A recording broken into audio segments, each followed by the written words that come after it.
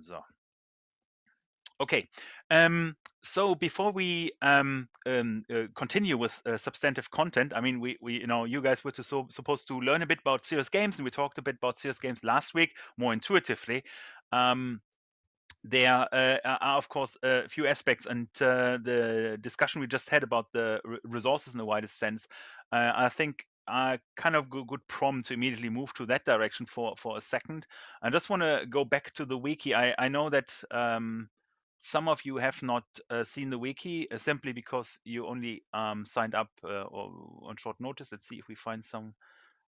I just got a request that I just to respond to, so everyone is hopefully in the wiki as soon as possible. You should see the wiki main page. Many of you have seen it already and hopefully read through. We briefly iterated through it in the last week's session. So let's see if I get you here as well. Last week's session, but there are some minor amendments that I just want to draw your attention to.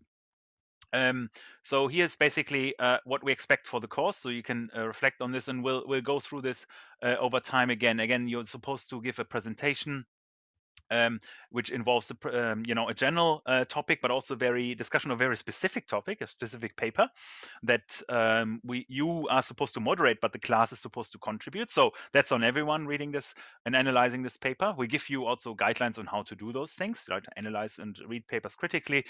And this is a skill that's not only relevant for this particular course, but that's our intention is to endow you with the skill for any sort of master course or any course in any case that you'll have in the future. So further down the bottom, of course, you find the schedule. Here's now the live stream link. I'll provide the YouTube link once set up as well for the recorded videos as well. So you can kind of review it afterwards. One thing that I added, and I think you would want to kind of do this briefly, is I will use the issue tracker. I may have briefly mentioned that before, or possibly, hopefully, in the last session.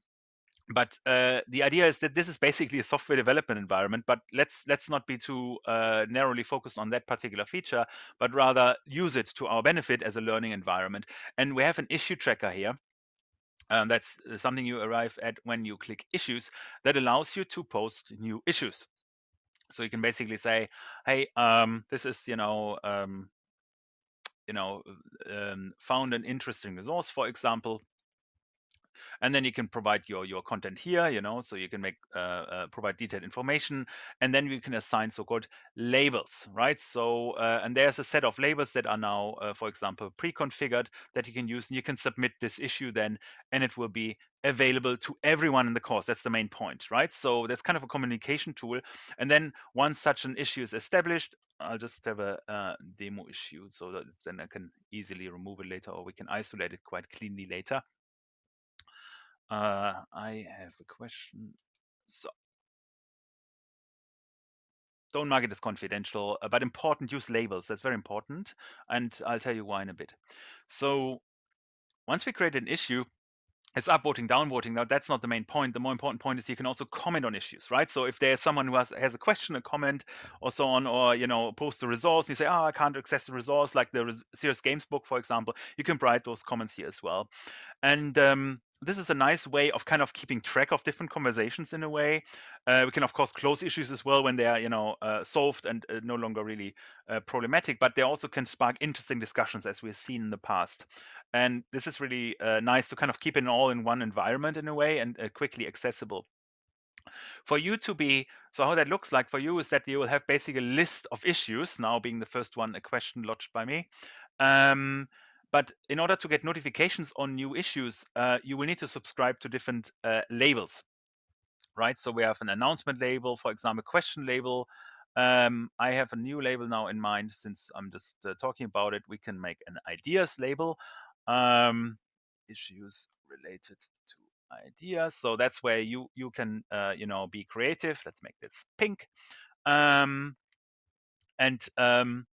So now we have different labels basically, and depending on the label you attach, then people get a notification of this. And the idea is that you subscribe to all labels.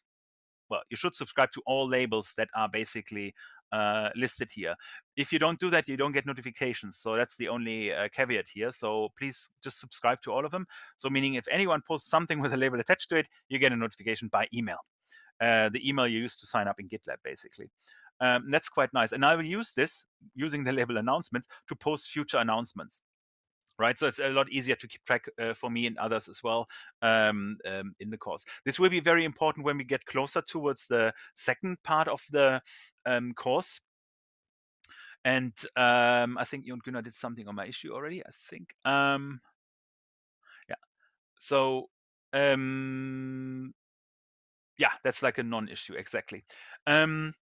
So, but once we get closer to the second part of the course, that is when you present about different topics and give insights, you use this issue tracker as well to post announcement. You know, that you, for example, have a selected specific paper that you expect everyone to read for the next session. That's where this label is for. We'll get back into this discussion later in the course, but I just want to highlight that there are various aspects that are relevant even for you, not just for us to communicate to you, but also to communicate amongst yourselves, hopefully. All right, so long talk, short message. Effectively, just subscribe to all the labels there, so you get notifications per email. So the whole thing is somewhat integrated. The other aspect I want to draw your attention to is some resources that I posted in the meantime. Specifically, for example, introductory resources, which are more high level. They're basically just a set of different games, for example, videos as well. So very straightforward to just get a feel of what you know, to get a soft entry, if you like, into serious games, alongside some examples. For a bit more of an involved resource on serious games and literature resources in particular, we are having research-based masters. So ultimately, there is a research component. You also need to be acquainted with research literature more intensely. You know, YouTube and tutorials and so on are helpful, or blog posts, and are completely fine for the sake of discussion. And you can also bring those into the discussion as part of your presentation. But fundamentally, you'll also need to acquaint yourself with the peer-reviewed literature in that corresponding area, right? So, and I kind of listed some initial sources here, generally some journals. Some of them are already defunct, but nevertheless, they have good archives with great papers in there. And some of them are kind of borderline serious games. So they're like related, but not only focused on serious games. So you'll see, you know, the first journals are more intimately related to serious games, and then becomes incrementally looser. In for example, a journal of computer game culture in the widest sense is of course not focused only on serious games. Then there are books. Amongst those is the book that I posted last week, but there are other books as well that are useful. So there's a more recent book, but it's very specific on law enforcement agencies, so training activities associated with serious games. We get to that. And distinctive articles that I'll reference quite a bit throughout lectures and so on. And this is a nice web resource just to get an overview of different games of different types. So it's more or less just a listing of serious games that you can pretty much immediately review if you like. Okay. That's basically from the kind of wiki side of things. So I'll continuously post some sort of resources that, you know, will introduce into the course that you can make, and should in fact make full use of when it comes to kind of identifying your areas of interest. So, okay, was there anything else? Any questions?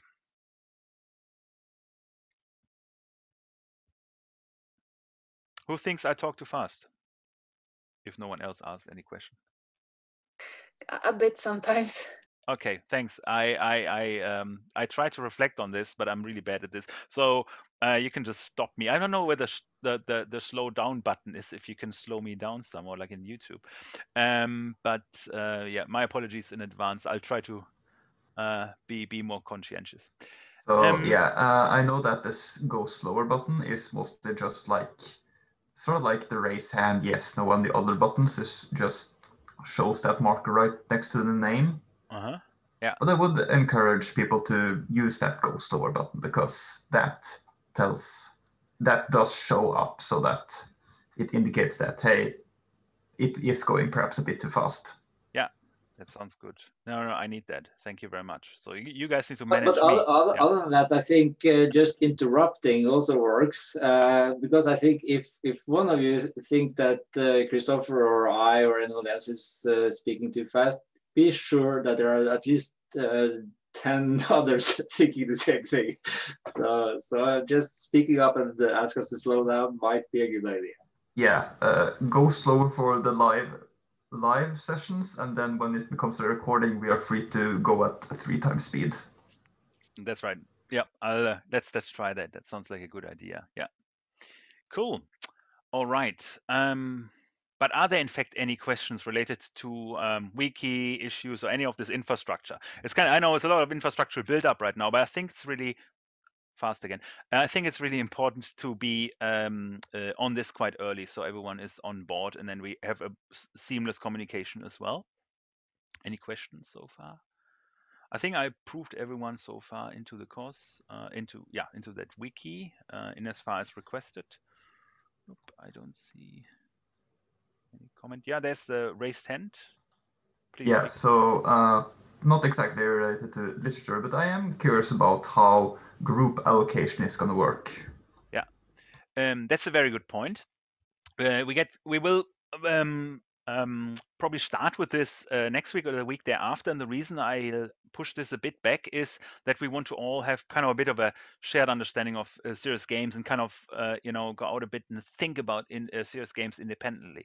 But fundamentally, how it will work is that we'll provide a set of topics, but you may also provide a set of topics or individual topics, just as a starter basically. And you then indicate interest for those topics, right? And then we'll allocate you accordingly. So basically based on priority. So the idea is in practice, that's how we have done it in the past, and it worked quite well, that you can identify topics of interest with priority, right? So higher, lower, medium, and so on. And then based on that prioritization, you should get allocated to a given topic. And it happens to be usually with someone else, of course, that has a similar interest. So I didn't have the impression that it worked terribly bad in the past, so I think we'll commit to this approach.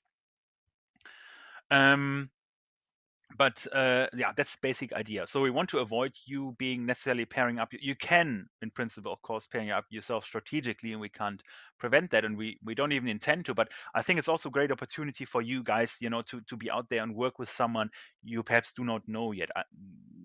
Because that's how you basically will have it in your future research or work setting anyway. So it wouldn't hurt to kind of test the waters a bit. I mean, I appreciate that it's a bit harder in a digital setting, right? So because you don't have this immediacy, I guess, and generally physical space. But also, hopefully later in the semester, things will be less problematic with respect to the, access restriction. In fact, you have access to the buildings already anyway, but it's just that we're not holding lectures there at this stage at NTNU. Does that make any sense, Jon Gunnar? Sort of. Cool. All right, sort of. Good. All right. So I try to follow the chat. Sometimes I miss it. You can just barge in, basically remind me to look at the chat if I don't do that. Cool. All right. So no particular comments or questions there. So let's get a bit into it. So in this week, or in fact in the last week already, we started to have a bit of an introductory overview of serious games, right? I asked you to reflect on what serious games are, and I actually was impressed that you are pretty much spot on already. I guess many of you actually have some sort of background, or at least a grounded intuition of what serious games already are, and hopefully likely played some, in fact. And so the course is structured following this introductory session with a bit more of a deep dive into serious games today, hopefully. So everyone goes away with a distinctive understanding, but also a set of examples that you guys can take home and reflect on. So this will be, of course, a very very essential point for this session. Then following this one, we look into game design. I'm not sure in how far we get into that topic today or only in the upcoming week. We look into psychological models. Specifically, we look into education or learning as a particular topic related to serious games. You will learn, there's a bit of a reflection there. So you will learn why. Specifically, And I think those are the main kind of topics we talk about, the notions of awareness associated with serious games. And on top of this, we also have a session on how to perform literature reviews. Because again, as I mentioned before, part of your submission at the end of the semester will be a literature review. So kind of we better prepare you for this. I guess that's the message here. And again, this is kind of transfer knowledge that you can easily adapt and use and take away for other courses as well. So there's again some generality associated with this. So but then afterwards, as I mentioned last week, that's your turn. Then you take over and basically talk about particular topics in serious games. Provide us a bit of an overview by doing your own research, and then we'll discuss about specific papers. So throughout the next few weeks, we will be encouraging you to think about those topics already as they come to mind. We'll give you some pointers, but it's perhaps best for you to come up with a theme or topic that you're interested yourself, because it is likely that you're more motivated to a topic that you self-assign than to a topic that we assign. So that's the idea there. Okay, serious games. So last session. So let's see how interactive we can make it. We'll see how that pans out in the end. So last session we talked about briefly about serious games. In a nutshell, what are serious games? You had the right intuition, so if you recall the word cloud from last week, you'll probably be on top of that. Anyone? Just speak up. Could you please repeat the question again? It was a bit too fast for me to catch. Oh, yes. Thanks for reminding me, Mattia. What is a serious game? What's your understanding of a serious game based on last week's Mentimeter kind of input, but also based on your understanding right now? There's no wrong answers per se, because you'll find that serious games is kind of a bit of a fuzzy concept. Yeah, I think serious games are just games that not just for fun, not just for entertaining. It has another goal, like learning or some physical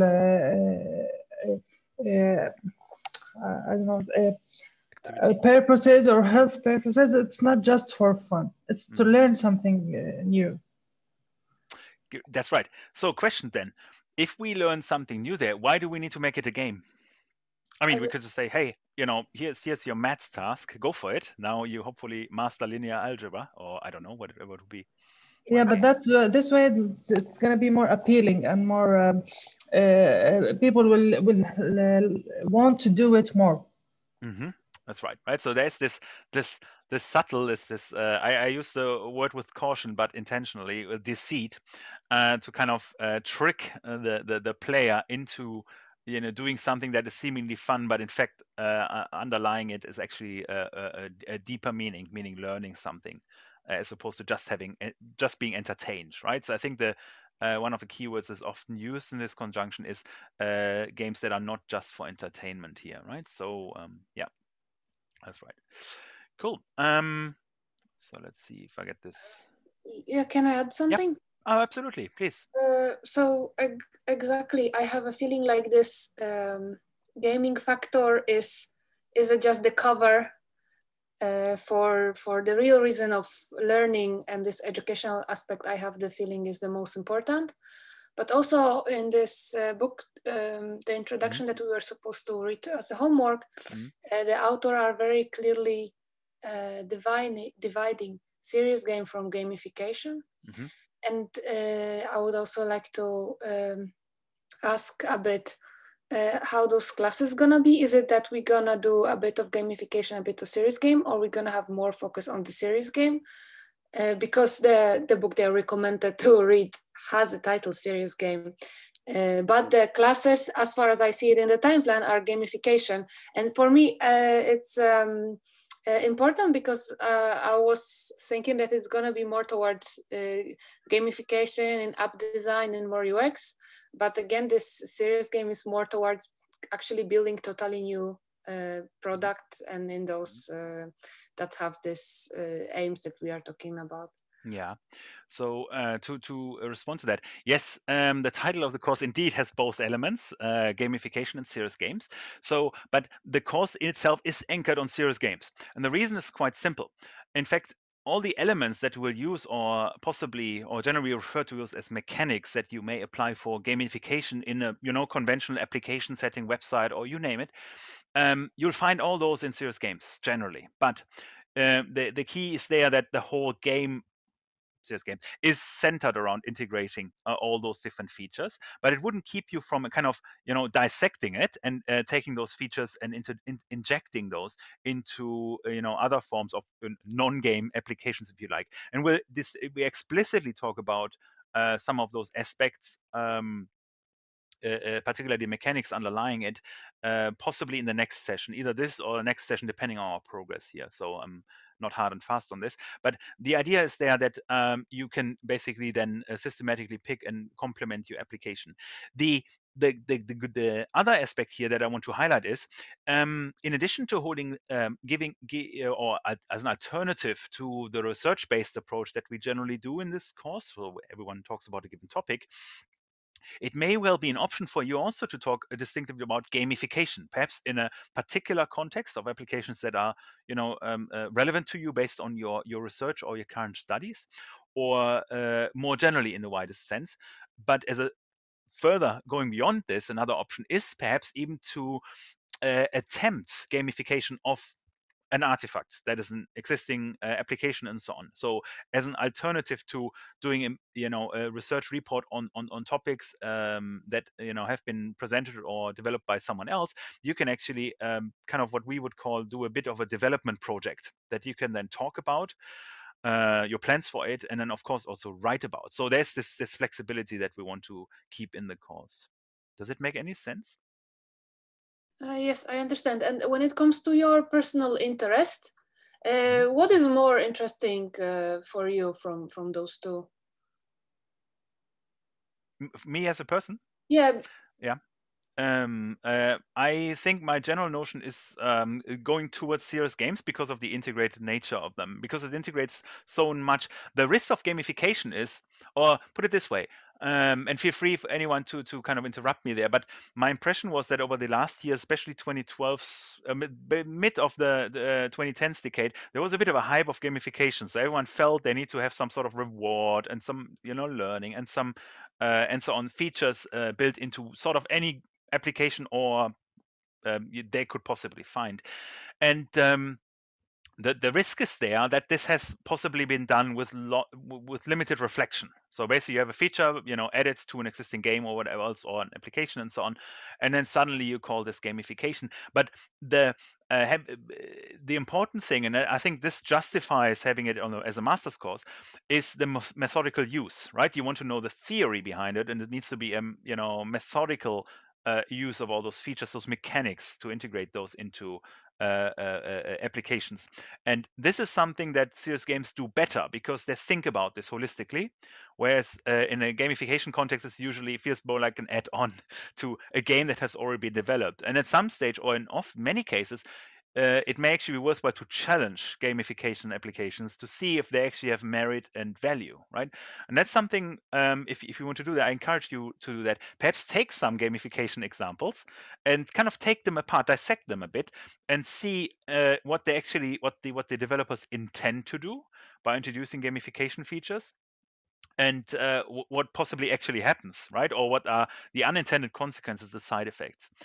But again, that's a long answer to a very short question. Generally have a bias towards serious game. So Rune, you have something to add, please. Yeah, let me add to that, because I think it's not necessarily that clear cut that serious games is always good and well done, and gamification is always bad and better done. So I think, and it might not always be that easy to say whether this is just gamification or serious games, or a little bit of both. So I don't think dividing is a two binary or a binary category. Dividing the two is fruitful. I do share, Martina, I do share your I think your worry that the gamification has been used for marketing. It's something new and exciting, and I don't really care about what's inside the package.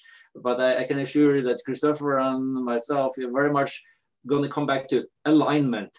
is the gamification or the serious games features well aligned with the serious purpose?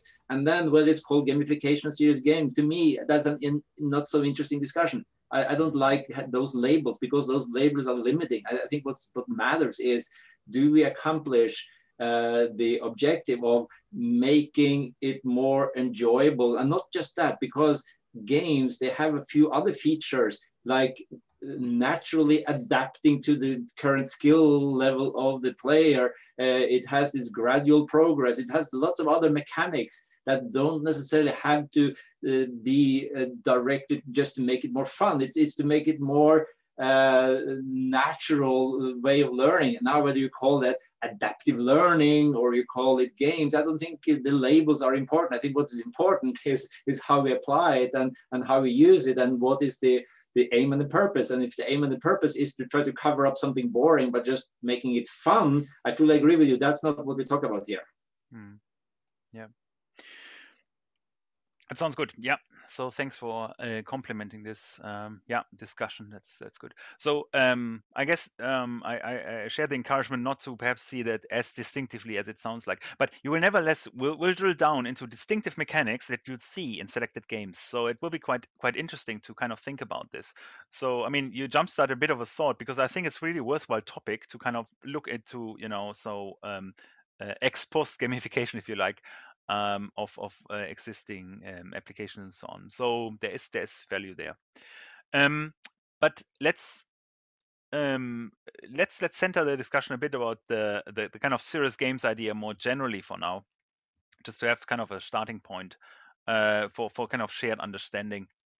So something, I mean, you guys all already kind of identified what are serious games intuitively anyway, but here's usually the kind of default, the idiomatic definition of serious games, as they're laid out by Abt in 1975 in the, I believe it's the second edition of the book in any case. But that was the first kind of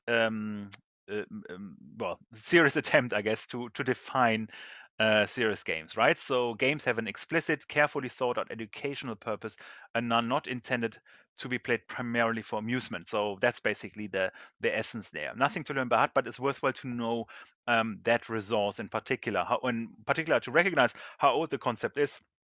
So question to you, what was the first serious games? What were the first serious games? When were the first serious games developed?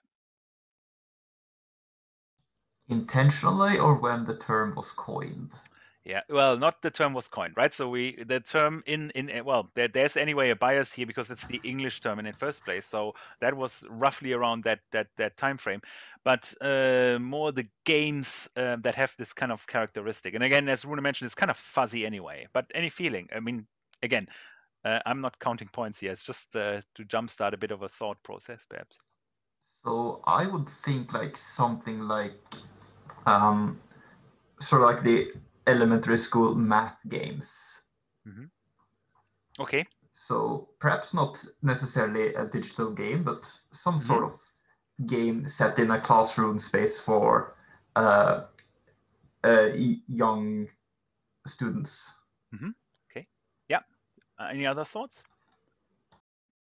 That's actually a very important topic area in serious games. You're absolutely right.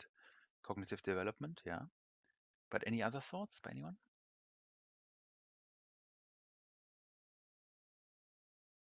Well, the thing is actually, well, not only recently, but very old. So, I mean, the first games that could be construed as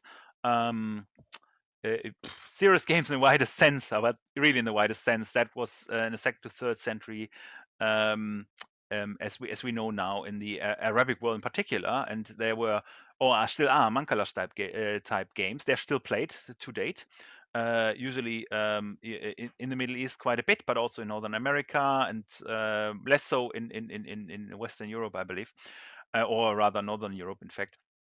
So, but the idea is they are just to draw the link is basically to kind of have a game that uses the metaphor of agriculture, of course, right? So the idea is that you need to distribute seeds on the one hand systematically. On the other hand, you need to kind of gain seeds from your opponent player, right? So and there's no the Mancala game. It's a type of game, so the rules vary widely in different ways and so on. But it has been around for centuries and was and is actively played still. But it has this metaphor borrowed from harvesting and agriculture in the widest sense. So that's a bit unclear whether the game builds on that metaphor or it actually helps teaching about agricultural activities as well. So that's of course very fuzzy, talking again to the fuzzy nature of serious games. But this is often referred to as one of the first serious games because of its direct link to relevant environmental relevance, right? In as far as relevant for the people. But more important point, and that's something you made, Jon Gunnar, is they don't need to be digital at all, right? So I mean, in fact, the fact that we do something with computers is just an artifact of modern development, technology, reach, marketing, markets in a wider sense. No one would keep you from devising a board game in the first place. And in fact, that may not be the worst of ideas to, attempt something as a board game first before thinking about scaling up and kind of translating it to the digital realm. But of course, given the way in which the course is held to that extent, but also the obvious development in recent times, it's nowadays primarily understood as a digital variant there. So, and just to give one of the earlier, let's use this as the earliest digital example, I guess. It's the Oregon Trail game. And just some historical context: the Oregon Trail, there was basically an activity in the 1840s. Very relevant challenge was to identify in the developing US to find a link between California or well, I guess nowadays Oregon in the north and the east of the United States, right? So which was well developed, had proper infrastructure and so on, but still this linkage was still disruptive. There were a lot of hostile situations, be it climate, weather, or the Native Americans and so on. But there was the drive to kind of need to find a way and settle in the West, right? So populate the West. So it's a bit of an important narrative in the American history. And to this end, in 1971, there was a development of this game called Oregon Trail, literally, that focused on this particular trail and was developed with the intent to learn about the hardships, the challenges, uncertainties associated with this journey, because it was very dangerous, right? So if you think about your typical picture of the conquering of the Wild West, that's roughly what the Oregon Trail kind of reflects to some extent. As I noticed a chat message. Hang on, let me just see if I figure that out quickly. Is there anything relevant? You can just speak up in case I don't respond to the chat because it's hidden right now. So, and the first game literally was developed for those educational purposes, and the graphics were quite limited, right? So the graphics were literally by teleprinters because you were able to play it remotely, and you get kind of feedback that you have, or basically the game was developed in a way that you had 12 rounds of decision making. So you had kind of rounds in which you need to make certain calls. And each of those rounds represented roughly 2 weeks on that very trail. And it tells you something about the distance you have, the resources you have, and so on. But then there are also options to, for example, buy additional resources in order, to survive that journey. Then there are uncertainties such as in adverse events and so on you need to react to, and you better have the right equipment. You see, for example, there's a notice of food, bullets, clothing, miscellaneous supplies, cash, and so on. So all those elements played or had some relevance in the context of that particular serious game based on the setup. But it was played remotely, and this was literally the output you would get. So how exciting is that? Would anyone still play that game?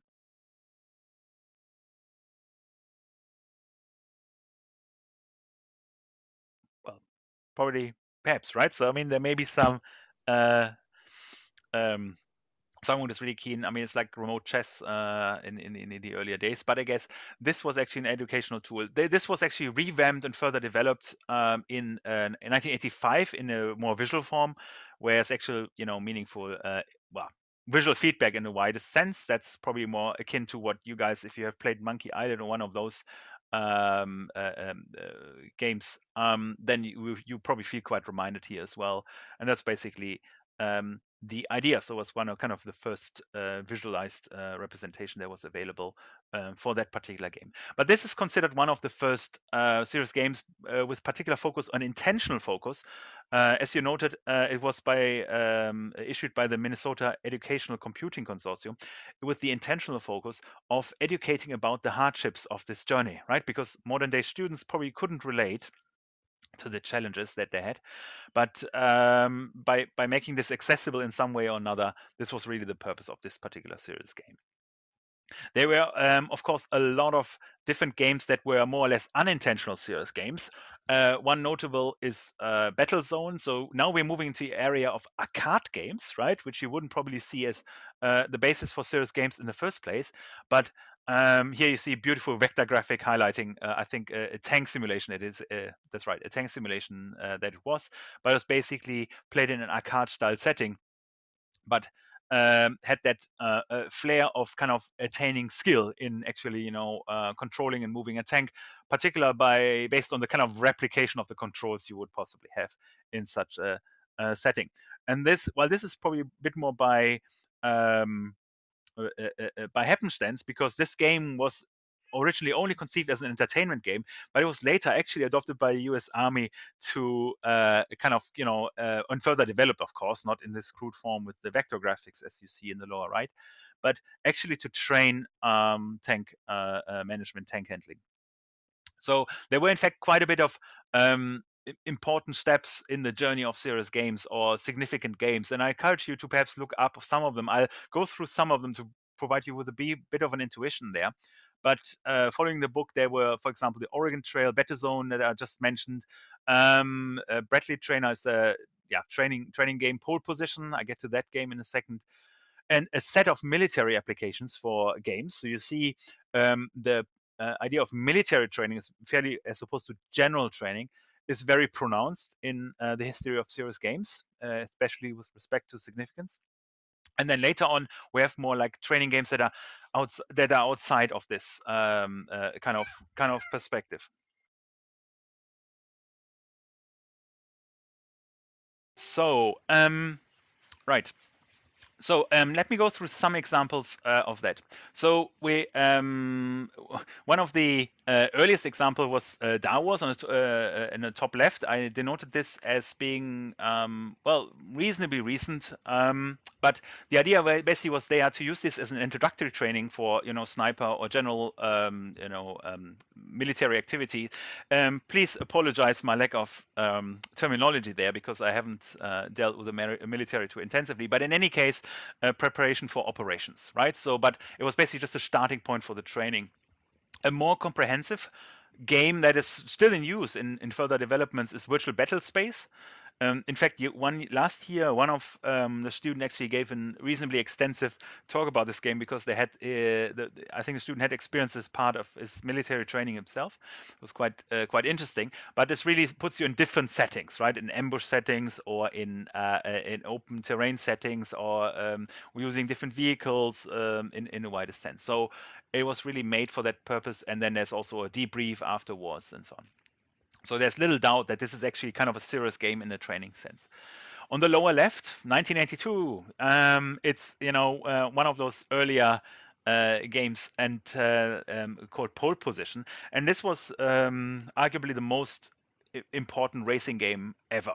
Until to date, you may not know, never have heard about it, but it was basically such a massive uptake, and kind of with the intent to kind of get a bit of a feel of what Formula One style driving would look like, that it was so important that it basically shaped any sort of racing game that came thereafter, including racing games that are more made for training purpose actually.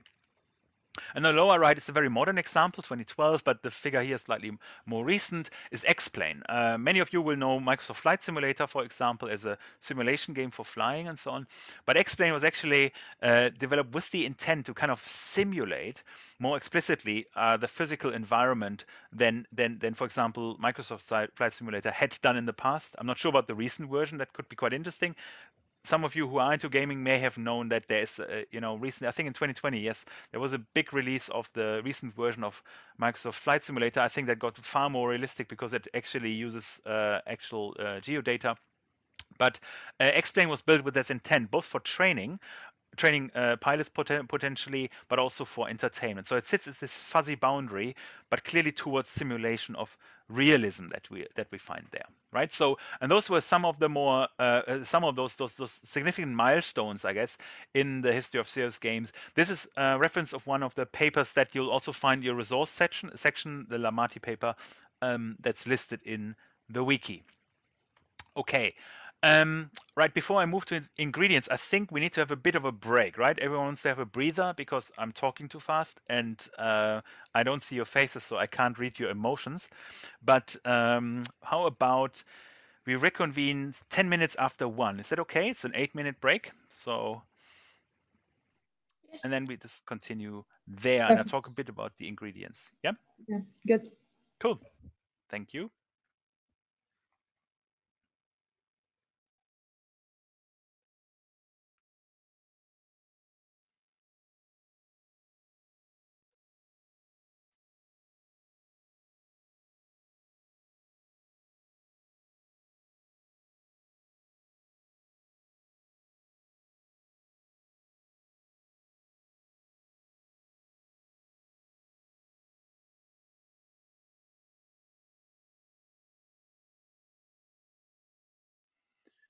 So, we are back.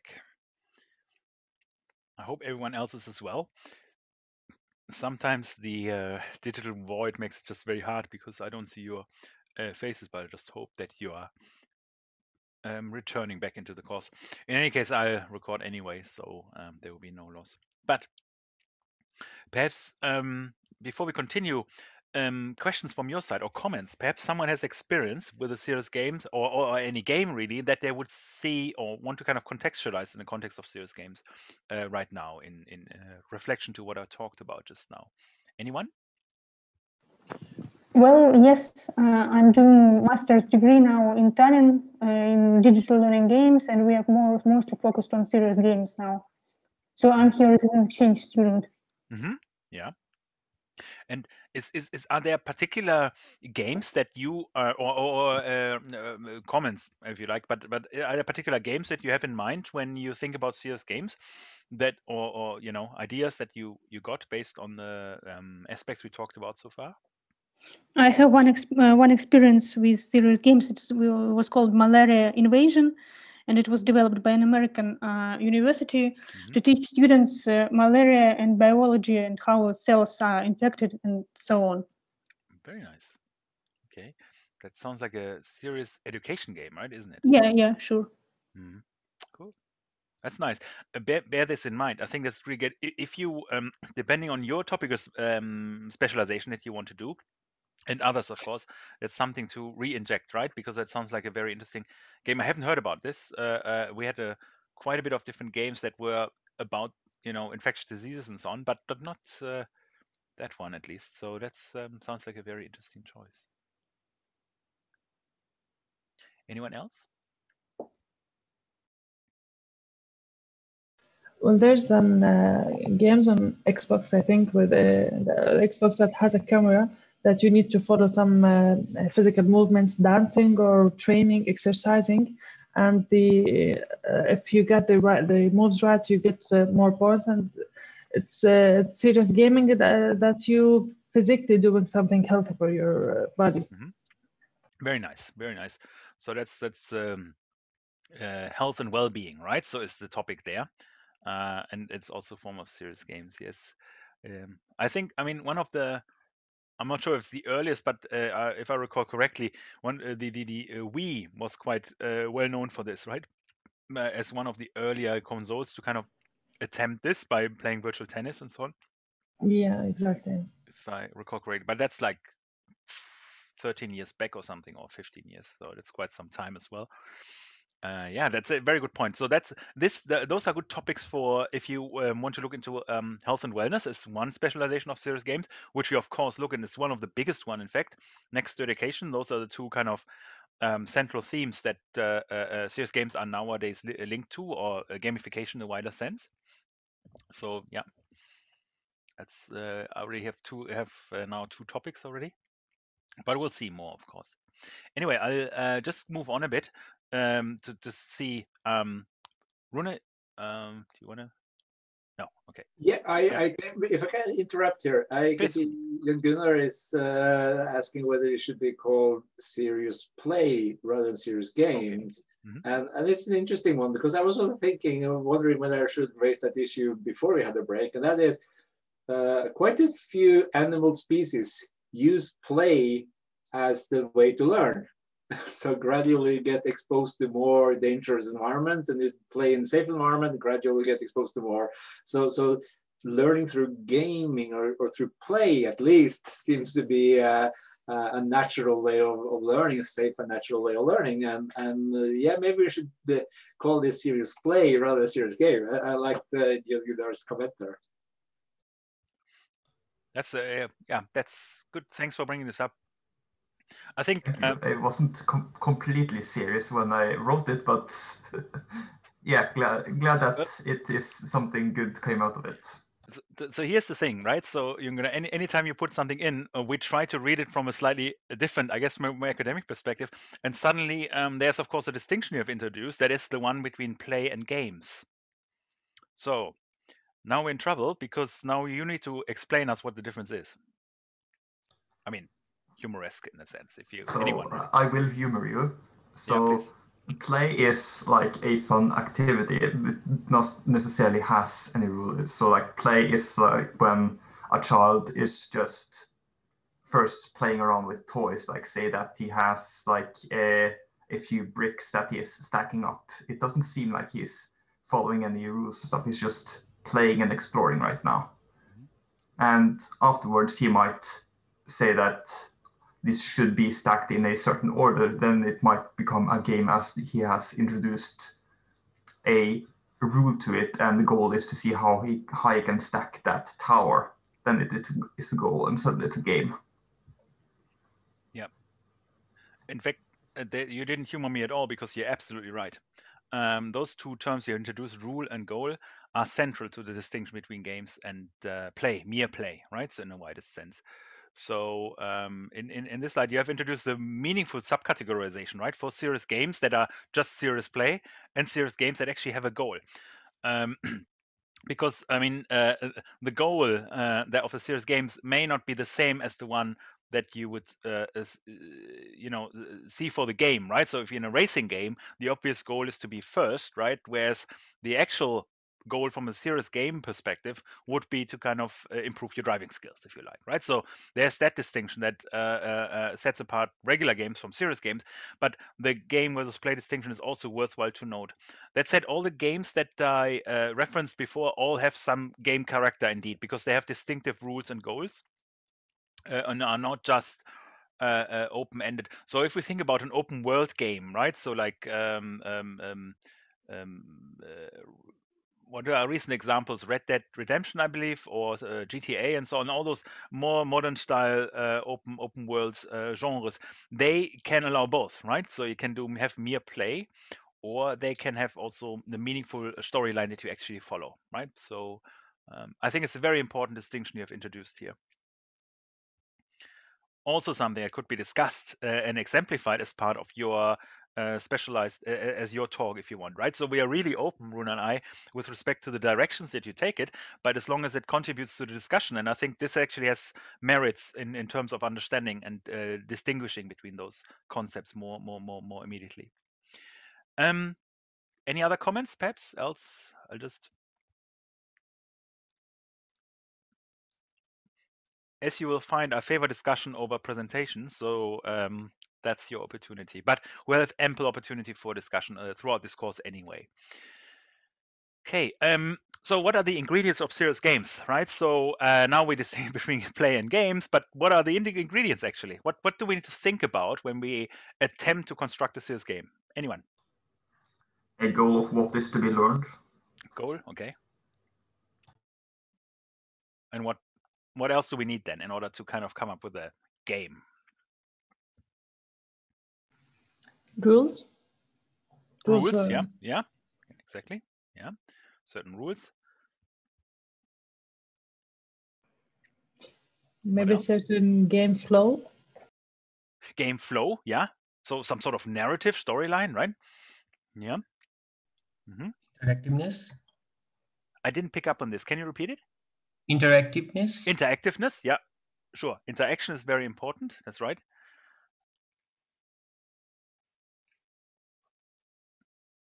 So just write this down because there's a lot of good points here already. We have anything else? Well, we have a good baseline. So you guys are more in the weeds than I expected it to be. So I mean, fundamentally, it's really about the basic principles. It's about putting together some theory, right? So theory is generally about, well, if you have an education game, there's an educational theory, or there better be an educational theory behind it, educational objectives, and how do you realize them. We're going to learn much more about theory when we talk, when Rune talks about education. I'll talk about psychological models as well, and so on. So any of those, this background that links theoretically the game to the actual learning or development inside the individual, that would be the theory in the widest sense. Then we have the content of the game, so that's closer to what Lama just described, I think, a story, right? So if I recall correctly, and so you need to provide some content that keeps the user engaged, right? So Oregon Trail, for example, you need to have the story of actually making the 3,500 kilometers trail from east to west and so on. And then there's game design as a mitigator. Basically, how can we link cleverly theory that should of course not be overtly visible, content which is generally quite visible, in a way that the user can actually interact with this, right? So that's I think Alan, you mentioned that.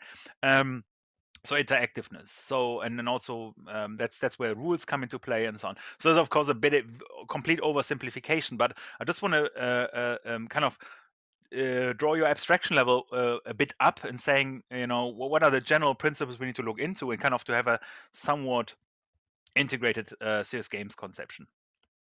Is in fact the basis of the more complex game design frameworks we're going to talk about, the one by Wynne. But that's is so over complex in many respects that we sometimes abstract from it. But we'll talk about certain aspects. So, but the idea of serious games has also been characterized a bit differently when we look, especially from an implementation point of view. Well, here we can see, for example, that we assume that certain learning activities, right? It could be skill development, let's say flying a plane. It can be knowledge development, let's say learning about maths, or any other form of learning that's basically relevant. And then identifying how serious games kind of comes about from those different distinctive disciplines, pretty much like the origins of serious games. And even in the examples I showed above already, we had kind of an instance of each of those categories, right? So we have pure learning games where really the objective and the content and the game design is kind of really only about learning, right? So it's really tells you about how to calculate linear, algebra, for example, or geometry using some sort of visual output, right? But there the game doesn't obscure this, but actually it was more like an application. It's really about teaching you that learning. Then there's games on the lower right, which are distinctively about gaming only, so entertainment centered. And then there's simulation on the lower left, right, which is detached from games. Simulation and games, is there a conflict? Anyone? Why? Isn't that any racing game some sort of a simulation as well, or not?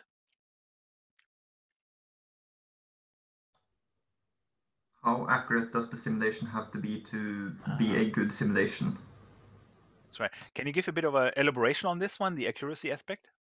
It's like you mentioned driving games there, so it's not too difficult to get some sort of rudimentary driving mechanics to be implemented into a game. It's just, at least for modern game developers, it's just, hey, you move forward and turn around and stuff. But what about all the problems of real life driving? Is it like when it's wet, do you have less friction? What about the weight distribution of the car? What about the turns, the slopes and whatnot? Is all that accounted for? Yep. So building on this, with accuracy comes challenge. Right. So if you suddenly need to think about, well, staying in the context, think about snowy roads or icy roads in the widest sense, or simply wet roads, or in different forms of aerodynamics or thermals and so on, right? In a flight simulator, for example, they introduce a different challenge level, and oftentimes this is in conflict with the game objective, the pure game objective that would be fun or entertainment, right? Because it's very, very hard to drive a Formula One car in kind of a realistic form, and so hard, in fact, that it most likely wouldn't be entertaining anymore for the casual gamer in particular, but very entertaining for the casual race driver, if you like, or someone who intends to be in the first place, or again, those military training games, right?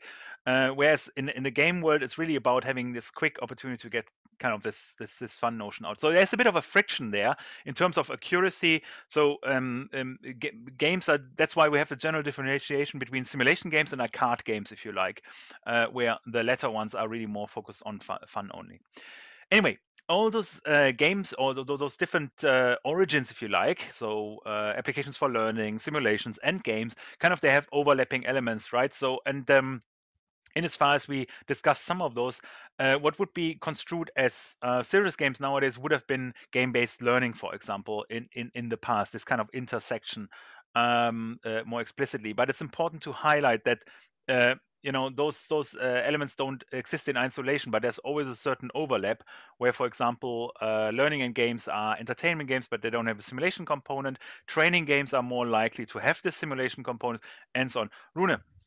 Yeah, I'm just wondering why interaction or intersection between learning and games is called entertainment games. I thought entertainment wouldn't necessarily be learning. Why isn't not edutainment? Because edutainment was used specifically for entertaining education. So edutainment games I would understand, but entertainment games wouldn't necessarily have to be so learning. Would that what are games that are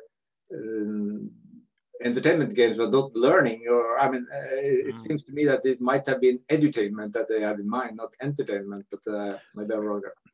Possibly, yeah, that's right. Especially since the paper is on pedagogy, computer science, and games, right? The interlinkage. But I think it's partially perhaps related to the fact that they really didn't pick up on education, but they just talked about learning, right?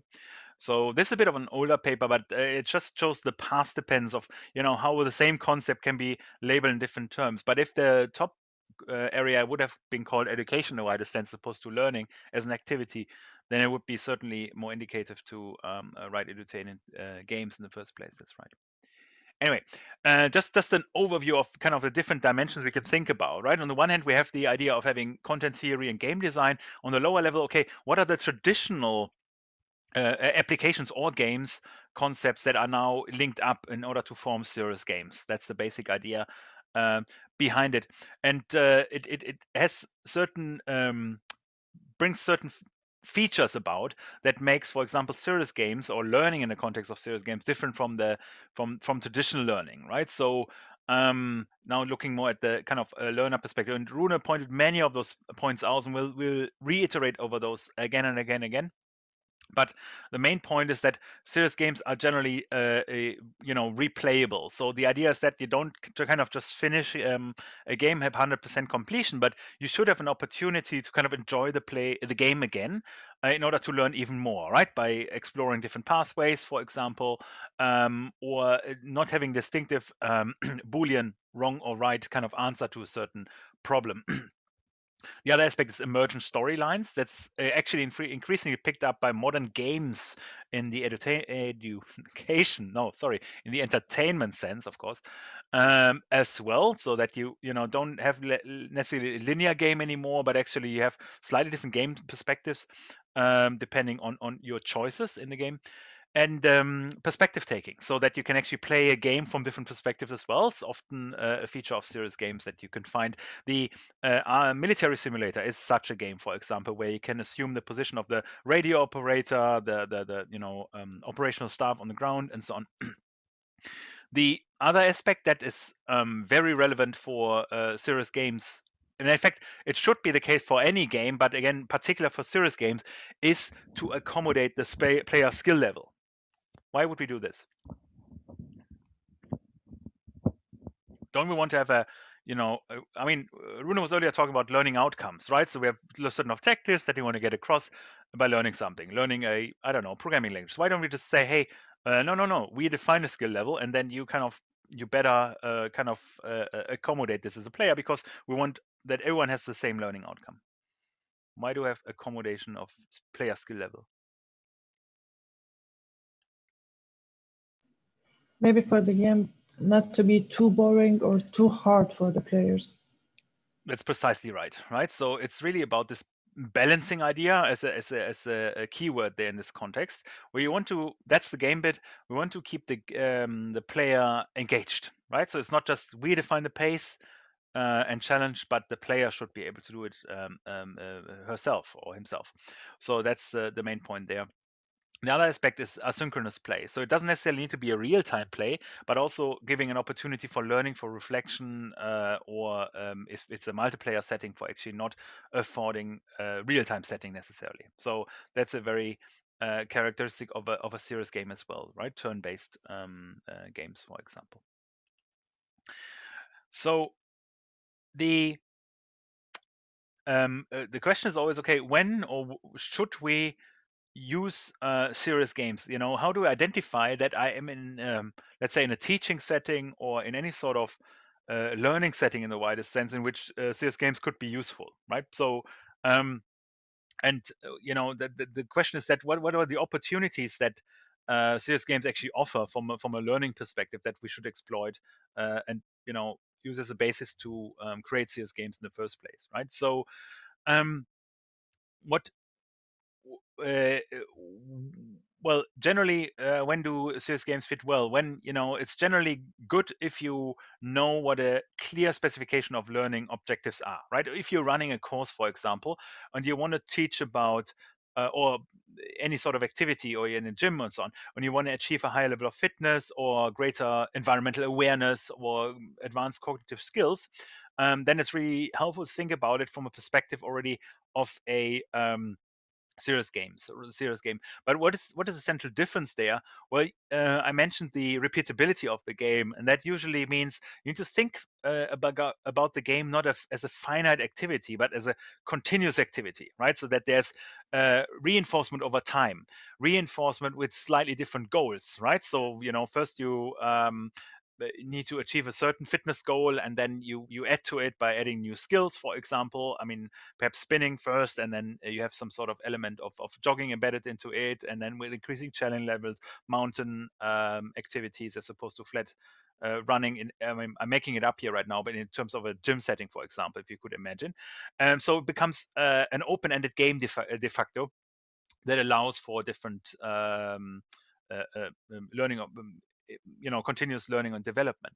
But the more central part here, and this is really where technology comes in, I guess, is really the continuous monitoring of progress, right? So just one slide earlier, we talked about the accommodation of player skill level, and that's precisely what facilitates this, right? It's really a very tight feedback loop between player and the actual game as it is planned out. And this can be to an extent that the game actually changes storyline in order to accommodate the players' levels.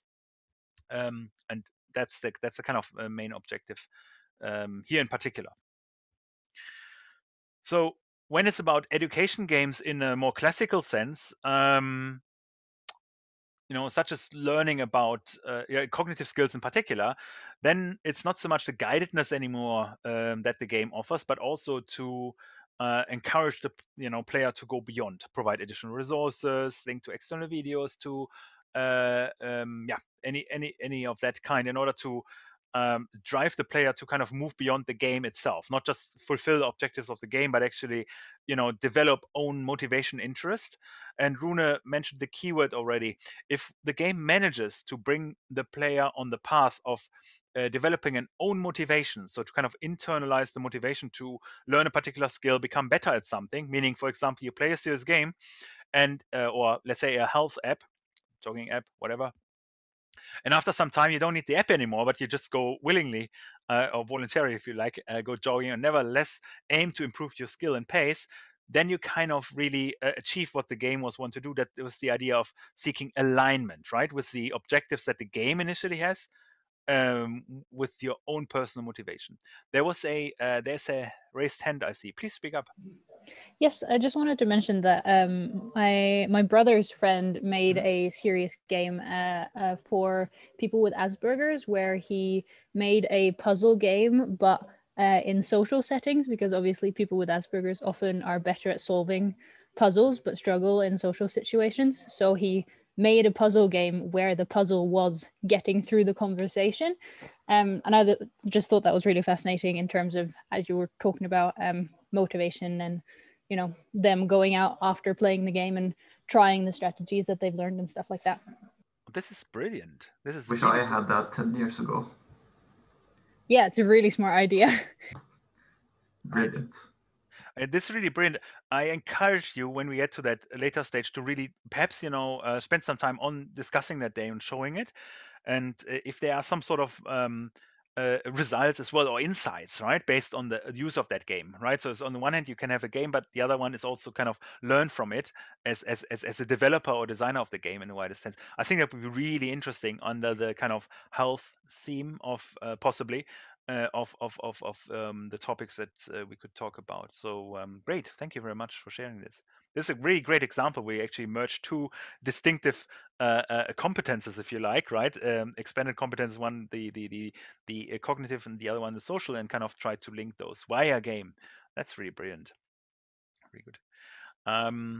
Yes, the beyond. In addition to going beyond or seeking alignment, right, with what the game intends to do and what you actually want to do afterwards, the other aspect is also that, and I think that really brings it just back to the Asperger game, is the contextual bridging, where it's really about linking knowledge and skill, right? So knowing, for example, how to fly a plane is good if you have a theory, but you kind of need to know how to do it as well, right? So, and those games can actually provide this linkage more immediately than a book, for example, because that could well help you to develop the knowledge, but probably may not be as good to develop the skill, right? So, and also while you're sitting in the plane, it's probably a good time or not a good time to think about the theory, but actually better have the theory handy and ready. So the game can actually help here as well, especially with respect to the intermittent nature, meaning if you can interrupt the game and learn in the meantime or where needed.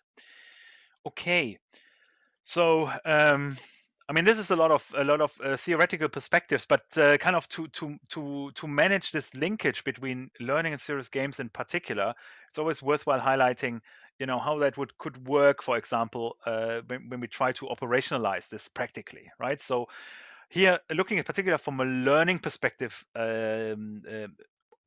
only, if you like, so not necessarily necessarily health or other ones, but you could translate it accordingly, of course, is that you have some sort of objectives that are transformed into explicit challenges that are expressed in the games, right? So the game kind of puts you in a situation that you need to show that you learn those skills or the knowledge that's necessary, right? So, and where, for example, a book, of course, has certain ways of characterizing knowledge, as I mentioned before. In you can make it more accessible by, for example, using imagery. And basically, one of the aspects, and the third one is a very important one when we talk about skill. It's about translating knowledge into skill in the widest sense, that you may learn by instruction, right? One telling you how to again fly a plane, if you like, but actually by doing it you develop a certain intuition that complements this, and afterwards you don't know, you may actually forgo even thinking about the theory.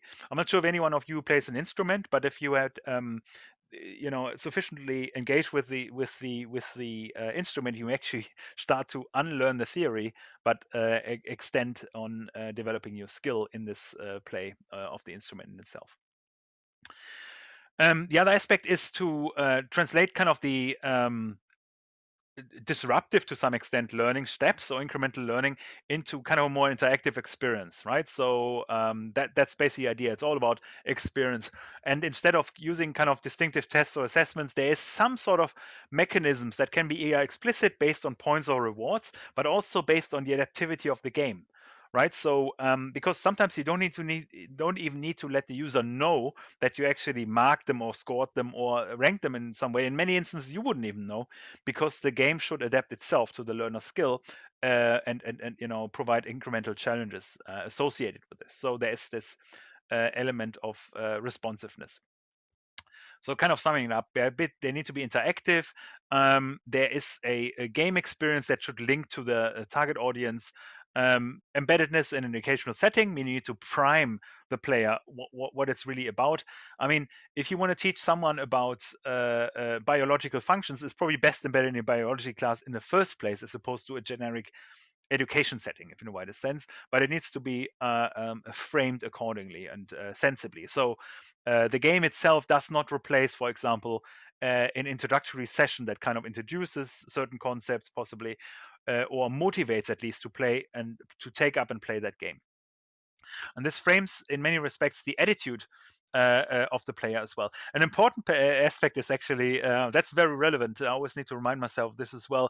Serious games are not always a good idea, right? So serious games should be used when the players, hopefully, are actually inclined or interested in playing that game in the first place, right? If you have individuals that are really have an adverse attitude or the inability to play games due to physical limitations, but also simply, not wanting to engage with games in a wider sense, then serious games are probably not the way to go either, right? So we need to be mindful of this. The last aspect is the boundaries of gamification, right? So there are certain aspects you just don't want to play with, in as much as you don't want to joke about it, right? So those are sometimes diseases or challenges that individuals face. One should be mindful of cognitive or psychological states of individuals. So just putting a game out there and hoping that or forcing everyone to play it may not be clever if you don't know the target audience well enough. Health games are particularly at risk to hit ethical boundaries. So that's one thing to bear in mind. So that it's not always good to use serious games for everything, but it's about a two-step process, figuring out is serious game or is a game in general something you want to use to promote learning, and then more specifically, how can you create a game setting that actually teaches something by satisfying some of the earlier criteria, such as being interactive and embedded in an educational setting. Comments or questions?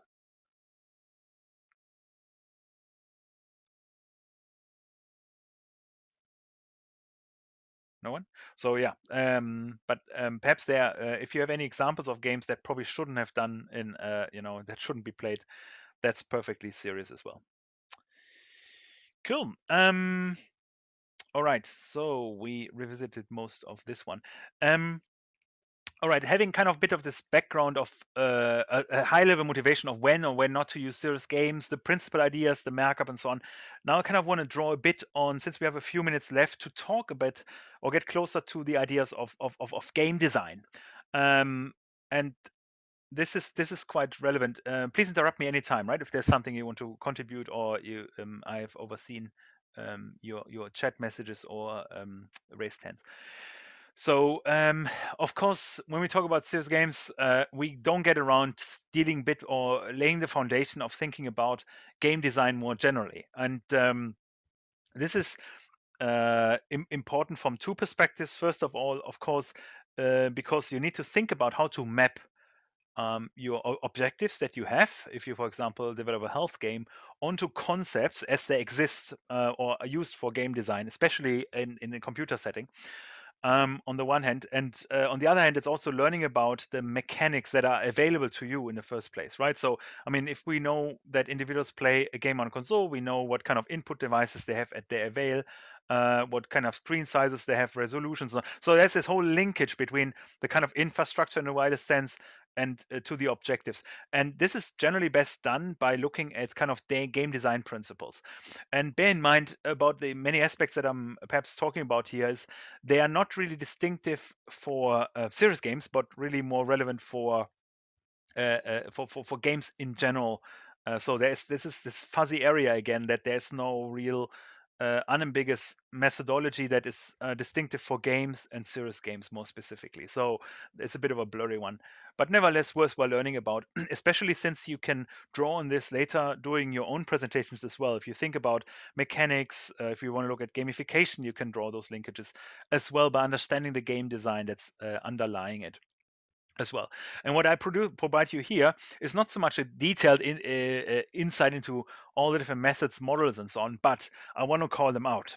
I want to point you to some, high level, give you some high level understanding of different methods or schemas or principles and so on, which you can then revisit and kind of think about, okay, that one works for me, or this is actually a good metaphor that works with my understanding of serious games, or that's something that fits better for health applications or for educational applications and so on. So you can kind of use those blueprints, if you like, to kind of critically review those and see how they actually fit with your understanding. And I'm usually, or I explicitly invite the design students amongst us, because they have a very different perspective, right? You have background in design thinking and other techniques that you put forward that we don't, now looking at applied computer science students, that we don't really teach as much, I would say.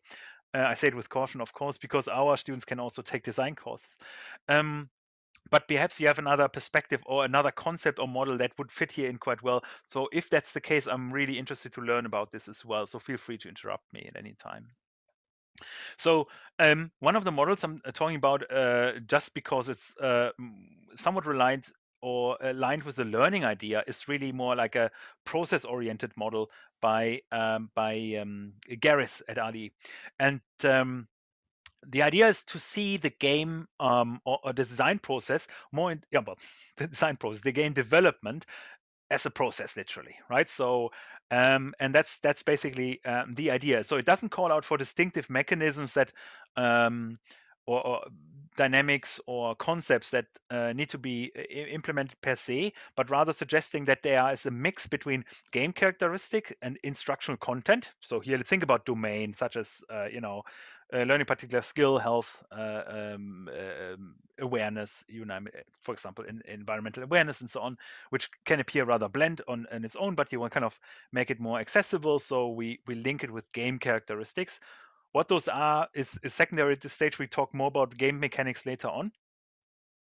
And those are then linked basically in this kind of design process, right? So it's really about thinking about how one can link the user interaction, for example, user exposing the user to certain concepts, immediately focusing on the feedback of the user. So the tied interaction is very important, and the responding user's behavior, right? So if you have a system adaptation in the environmental awareness example, then you can observe how the user actually interacts and adjusts its behavior. And the game should ideally drive this continuous cycle of, responding to user behavior, provoking new user behavior in a way that it leads to the linkage with the learning outcome, so that user actually develops a positive association with environmental awareness, and perhaps even that it mitigates a behavioral change if that's part of the learning outcome, right? For learning, for example, about oil pollution of water or fresh water, if you like, right? So then this whole model thinks about how can it be systemically related to the individual's feedback. And the idea is that it's always linked with, and that's quite common for serious games, that it's always linked with the debriefing session. Because as part of the education, I think Rune will talk much more about this in another session. It's really about having a reflection of what I just did. It's not just enough to play the game, right? So even if I play a serious game and do so without much reflection, I may just have played a game, right? So, but not really taking something away from it. So the debriefing, making it explicit, reflecting on it, discussing on it, writing about it, whatever it may be, is really, really important. And all those military games that are referenced earlier, they have precisely that feature, that they have a mission debrief every time at the end, where they really talk about what they did, what could be done better, and so on, right? So similar to football teams, who meet for debriefing after each game as well, in order to ensure that they reflect on what went well, what didn't go so well, and what they could do better in the next cycle. The idea is that this concept is adopted in game development more systematically. So another framework, and this is a heavy one, kind of, don't. All the models that I'm suggesting here is not so much really to, or not at all to learn them by heart, but rather to kind of understand the core principles, where they're coming from, but perhaps also draw inspiration for your understanding, right? So the WIN model is a very heavy one. It's the heaviest one I'm going to talk about, but only because there's another model I want to spend more time on, which is more fundamental. We get back to that in a bit. And the idea is really that in this work, the design play experience framework, it's really about having a more systematic linkage between the designer of a game, serious games in particular, but well, for our instance, but for any game really. And the player on the other hand, right? So we have kind of the designer perspective that is linked. If you look at the top row, for example, designers' activities that is linked via play to the experience that the player has. Right? And then we have on the respective rows on the left, learning, storytelling, gameplay, and user experience. They are kind of meant to mitigate this respectively from a very high abstraction level. So again, learning, what are the high level objectives? What do I want to get across, right? What are the teaching mechanisms I actually use, and how do I achieve learning on the consumer side, right? So we have on the left side more like the producer side, in a sense, what's the input into the game, and then on the right side, the consumer side, the player side, how do I ensure that they actually take something away from it, right? So, and while you have this very high level objective, then you will furthermore contextualize it with a story.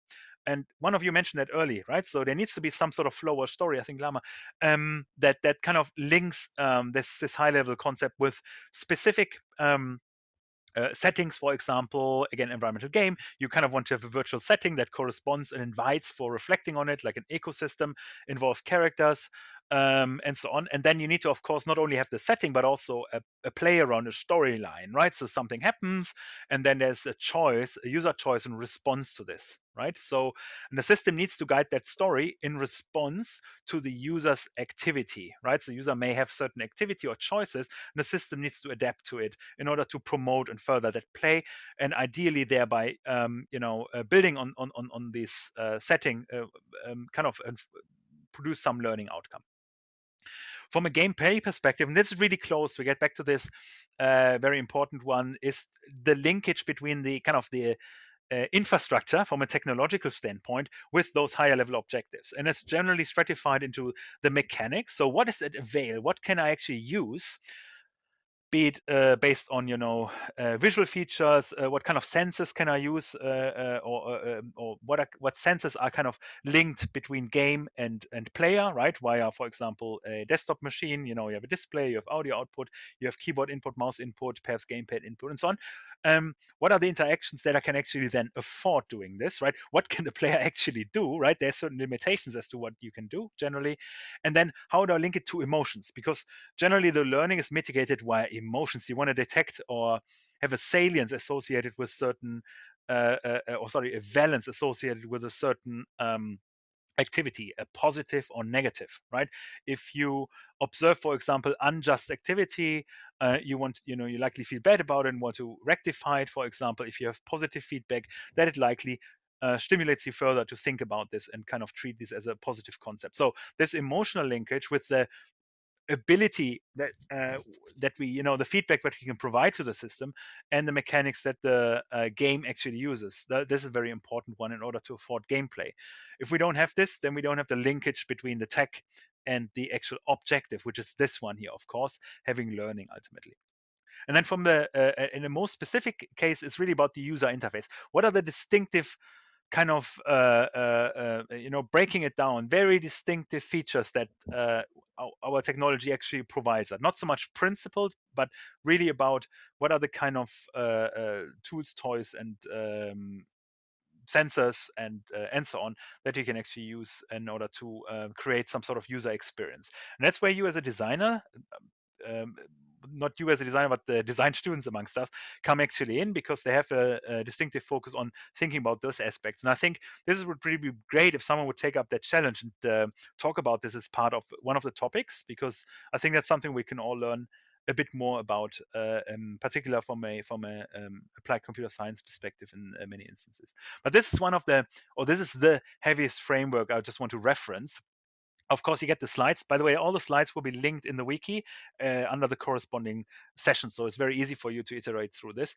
But I just want to highlight this framework because it's quite heavy and fairly involved, and has those different layers as well that show you that we operate from a very high abstraction level with our objectives to a very specific implementation that is, of course, linked to a very particular game. But also that it differentiates between the designer and the player perspective on the other hand, right? Those are the two dimensions that you kind of want to realize there, not the nitty-gritties in between. You can cleanly and easily replace some of those terms with something that makes more sense to you, but understanding those dimensions, that's the main point here. Any questions?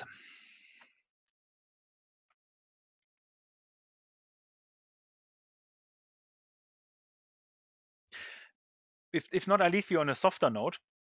And that is the last framework I want to talk about in this session. And I talk about this framework because it has received the most attention. This is really one of the most accessible framework, most referenced framework, particular from a game development perspective. And this is often driven because it's so focused in many respects on this interlinkage between the available technology and kind of the game experience. And here, game experience in the widest sense can relate to the learning, but also perhaps mere entertainment, because this is really a game design framework that is developed in the context of strict game development, right? So it was actually meant as a technical report, as an idea, but it has been taken up quite widely and has gained incredible accessibility. And it's based on three very simple principles that is kind of are related to the WIN framework you just saw before, the DPE framework. And it also has this perspective or the focus on the designer and the player. In fact, the WIN framework builds on it. This one here is a bit earlier, it's from 2004. And the idea is that a game needs to be analyzed from the perspective of the designer, but also from a perspective of the player. And they have different linkages. You saw earlier already that we have kind of game design and play and then experience linkages. And here in this model, this is called mechanics. So what is available from a design perspective, from a designer perspective, to create a game principle. Dynamics, what are the mechanics that a player can interact with. So if you have a particular game setting, it's not all the features that you can actually exploit and use, but only a subset of it. But they make the game interactive and dynamic for the player. And then finally is the aesthetic, right? That's how the game looks like. And just to kind of illustrate this a bit more explicitly. So, I mean, generally it boils down to mechanics being the rules of the game in the widest sense. What are the components of the game? What can be done in the game in the widest sense? This is really the algorithm kind of representation. That's why it's so attractive for game designers from a developer sense right now. Then there's the dynamics, the interaction again, and the aesthetics. So I leave you with this because this is taken from a blog post, but it was very instructive, I felt. So I left it in this slide set as well, which promulgates hopefully fun. Again, this is made for conventional games, not so much the serious games understanding we have in mind. But let me contextualize it with an example. And I think a really good one is really kind of a flight simulator because it's intuitively accessible and it highlights the challenges quite well. So if you think about the mechanics that the game possibly has, right? So we can think about that we have some sort of environment that needs to be modeled, that is topology, geography. We are talking about climate and weather more immediately, daylight cycles, and all those kind of mechanics that are relevant in a game that kind of need to be represented in one way or another, right? So, and then we have this plane, of course, which has certain behavior, certain facilities, can be moved upwards, downwards, sidewards, and so on. So the idea is that we can do flight planning. We have probably flight assistance that can be provided. There's communication between the tower and the flight commander and all that kind of jazz. So those are the general dynamic mechanics, that are used in the context of the game design more generally. The dynamics is the subset of those features that can actually be used by the player. Right, the player can of course control the the plane specifically. It can likely communicate with the tower, right? So in order to lift off or prepare for landing or whatever else, right? And of course control all those bolts here and knobs and so on in the cockpit of the actual plane. So that would be the dynamics. And then is of course on the far end then the aesthetics, right? So here's just to highlight, it's basically the visuals, right? So irrespective of what you can actually do, how does it look like? What are the emotions, or what's the sense you get when you play this game, right? If you look, for example, on the top left, that's rather 1980s, but nevertheless it has certain aesthetics that were contemporary at that time. And if you compare it to the lower right, you have a completely different understanding of I guess also intuitions about that game, right? So where the top left one looks kind of really more technical, if you like, with all those dials and displays that are involved there, and this rather crude visualization of the landing process or starting process for that matter. And on the lower right, you have a bit more, really richer experience, also impression of the environment as well, right? So this is really very different aesthetic that this game evokes on that level, right? So, and this is the closest, of course, to the user perspective here. Okay. So it's really about linking those two perspectives to each other, right? So the mechanics that the designer has at hand, the subset of it makes available at runtime for the player to interact with, and then the aesthetics that are put on top of it, the aspect that the player sees first, right? So the player interacts in the opposite way. They look at the game first. Even if when you think about buying a game, you look at the aesthetics, of course, first, and then perhaps you have a demo, you can try the dynamics before you exploit the richness of the entire game with all the weather changes and all that magic that is expressed in the mechanics, for example, right? So it's a matter of perspective. This is a quite simple framework to think about. I'm not going further than that. I just want to leave you with this because it's now 2:00, but I think we got a bit of a gist of some of the frameworks that you can reference and think about when you think about games more generally, but also the importance, of course, the aesthetics in particular in order to capture user interest. If you look, for example, at the lower left here, this more comical, funny kind of setting that you can think a flight simulator could be made in, or this noir setting, which has a bit much more serious flair, right? So it evokes very different emotions there as well, and kind of motivates for different forms of player behavior, right? Anyway, I leave it at this. Any question, because it's now 2:00, and I'm well known for going over time, so let's not promote this too early. Any questions or comments at this stage? Anything we should look into for next week?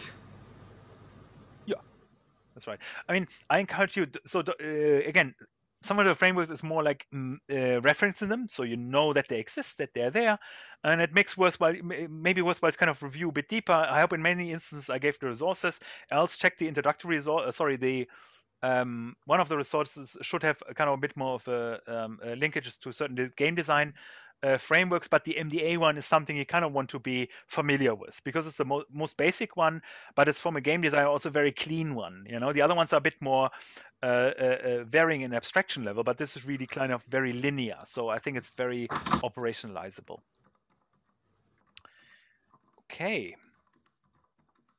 If there are no further questions, I can leave it at that. You can, of course, also, we'll start next week again with an opening that allows you to discuss more questions or challenge some of the points that were made here. And of course, I understand it's a very lecture style overview right now, but we probably slowly move into more kind of discussion style setting that allows you to contribute more as well. But until then, I hope you have a pleasant week, in fact, a productive week, and hope to see you again at the same place at the same time. So we stick to that channel now. I know there may have been a bit of confusion of some people that actually used the last week's Zoom link, but we stick to that one now. Please, if you get lost where it is, it's always in the wiki. And I'll post the slides, of course, so you have an opportunity to review them up to where we got today. Thank you very much. Thank you. Thank you. Thank you. Thank you. Bye. Bye-bye. Takker. Tack, tack.